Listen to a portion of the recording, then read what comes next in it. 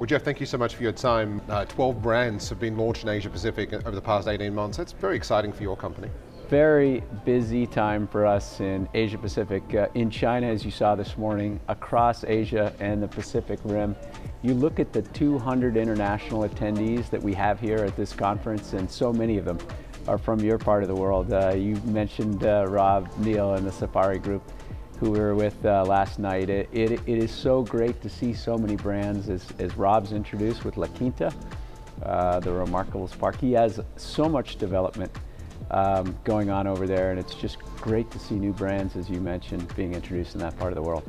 Now, you only acquired that brand a couple of years ago. Hasn't that growth been phenomenal for you as a company? It is one of our best performing brands on so many different levels, certainly from a performance standpoint, which we're obviously thrilled with, to see its market share well above its competitive set, to see it growing not only domestically, but to see it growing in New Zealand, to see it growing in China. We now have several La Quintas either open or under development in China. It's remarkable. And you introduced a new luxury brand recently, which is getting some global traction. That's exciting for you as well. The Registry Collection has been one of our most successful upscale and above launches. We launched it, I think, in the midst of the pandemic, and we already have 17 beautiful Registry Collection hotels, luxury hotels open, with another 24 in the pipeline. Dimitri was on stage today talking about a new Registry edition in his home country of Athens, Greece.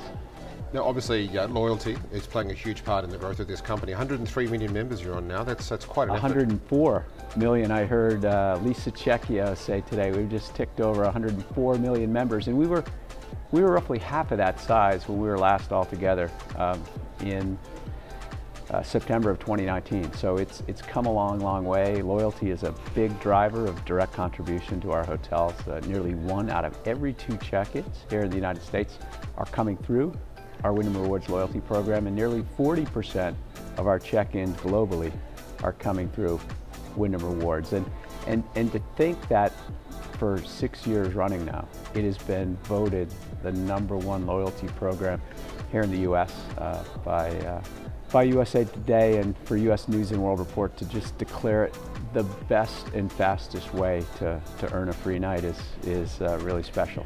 Now, obviously, as the world keeps opening up, Americans are traveling like nothing else. Obviously, United launching new flights into New Zealand, launching flights back into Asia, and loyalty plays a huge part of that, doesn't it, when those travelers are traveling out of this country, given your 104 million members? Absolutely, and they're looking for those more aspirational international locations to travel to. But yeah, loyalty has a big play in terms of where those 104 million members want to use their points. And we love talking about stats. We just gave us a great one just then. And also, we saw 60% of all your bookings are coming from mobile now. That is a huge, significant increase in the last 5 years. Our fastest growing channel is our mobile app, which we all have in our pockets, and it really is. We've had just tremendous success with all of our mobile initiatives, and it's driving really the most direct form of booking that we could possibly drive to our owners.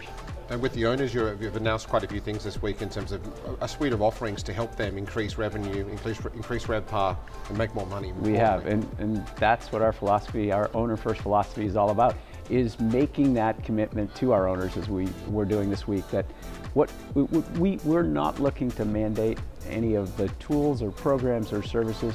We're talking to our owners about opting in to the $275 million investment we've made over the last few years in our technology platform that's driving that top line and that bottom line profitability.